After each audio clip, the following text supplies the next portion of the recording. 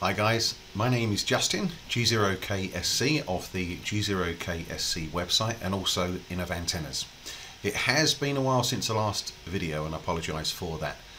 One of my New Year's resolutions is to get a few more videos online, which hopefully will help you guys with your antenna experimenting and understanding. The first one, actually, this video is going to be focused on 2 meters and 70 sems dual band Yagis. I've mentioned in a previous video that probably the most commonly asked question was, do I need a balun?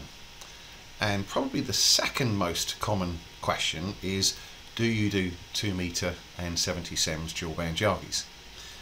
Now, when I say that I don't, and I don't produce them or design them, there is some puzzlement sometimes on the basis that there are, as you probably know and have seen if you've looked at either of the websites, a number of different dual band Yagis that are out there that I have, whether it's 2 meters and 4 meters, 6 meters and 4 meters, 10 meters and 6 meters, and so on.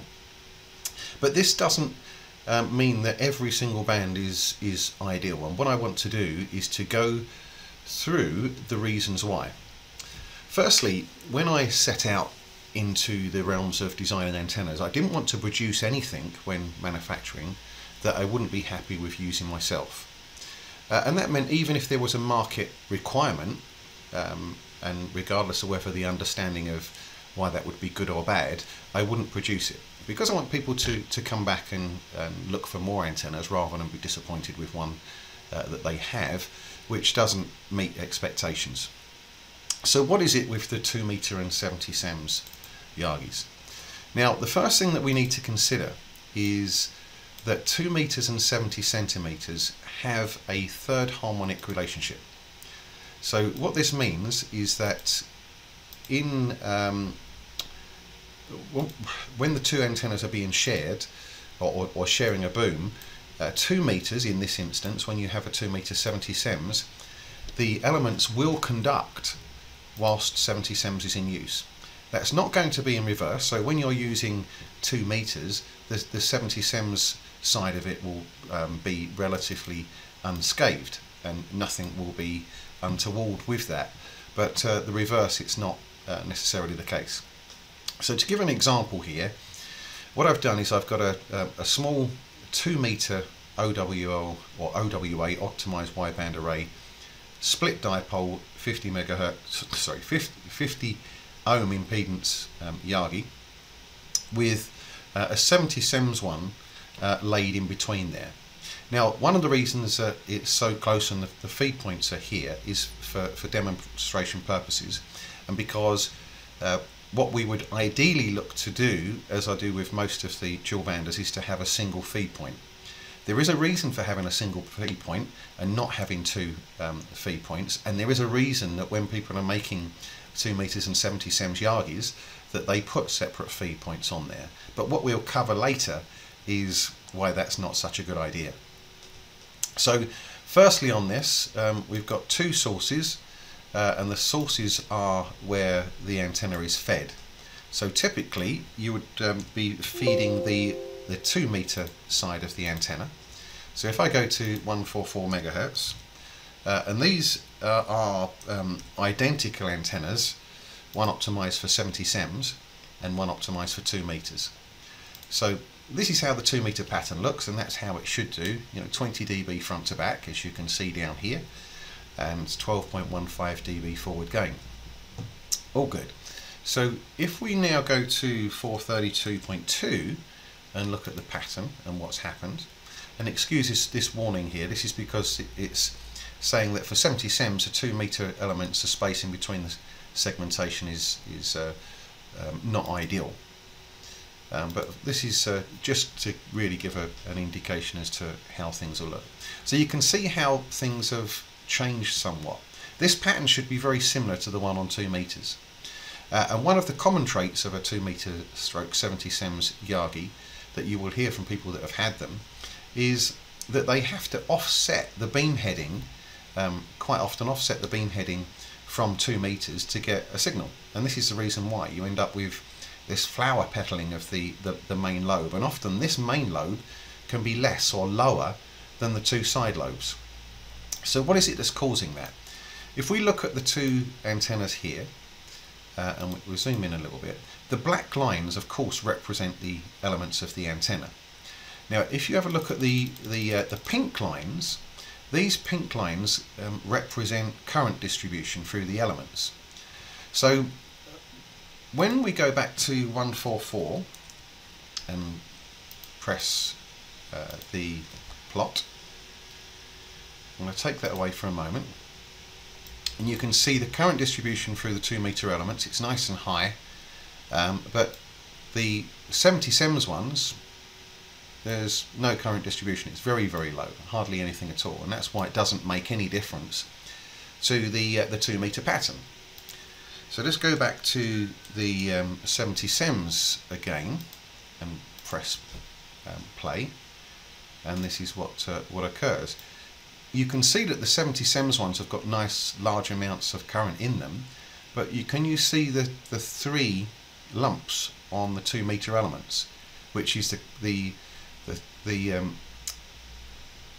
caused by the third harmonic. So you can see that they're carrying current, and this is the reason for the pattern distortion on 70-sems.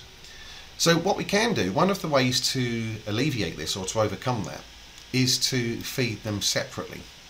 So if I feed now the 70-sems only, so I'm now feeding the feed point, that's represented by the little red line there, and press again, you can see that the pattern is a little bit better.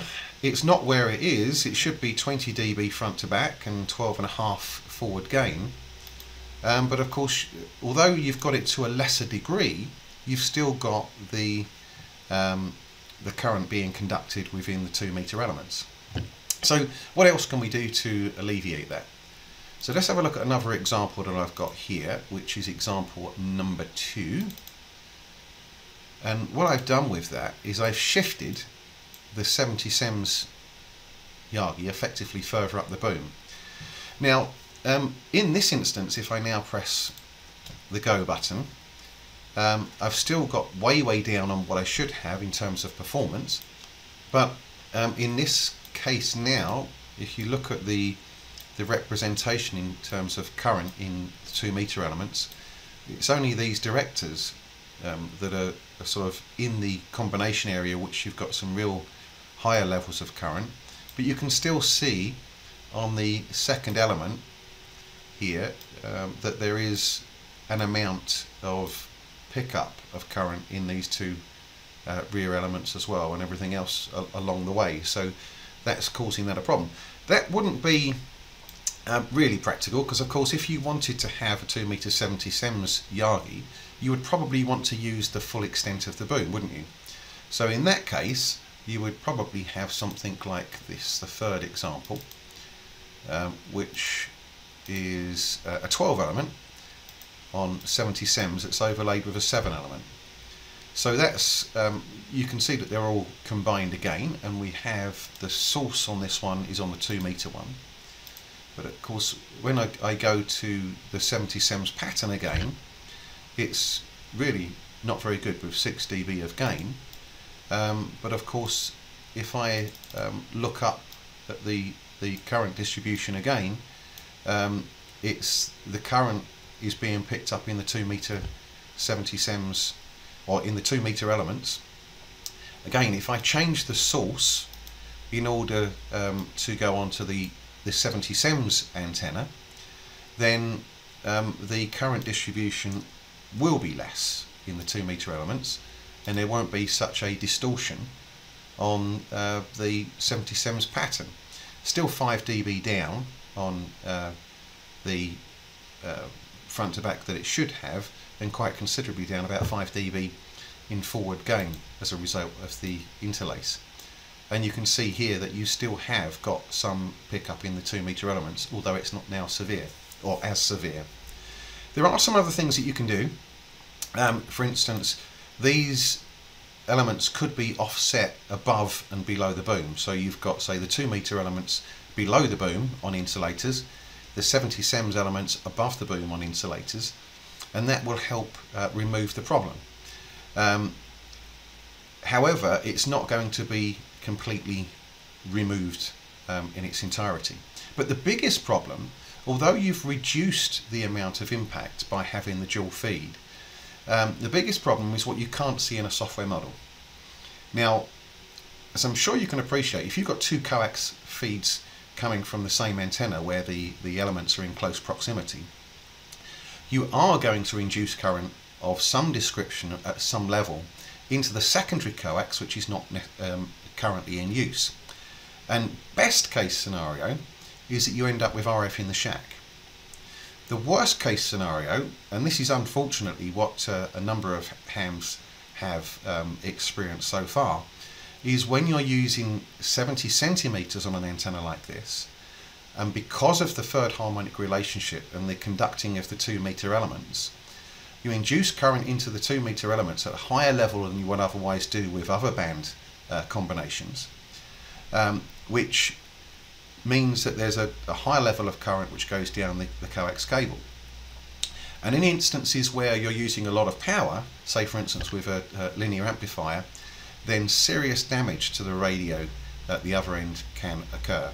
And as I said, there's several UK hams that I've spoken to who have acquired amplifiers for 70 sems, used them on a dual band Yagi like this on 70 sems, and blown the 2 meter side of IC 9700s to pieces as a result.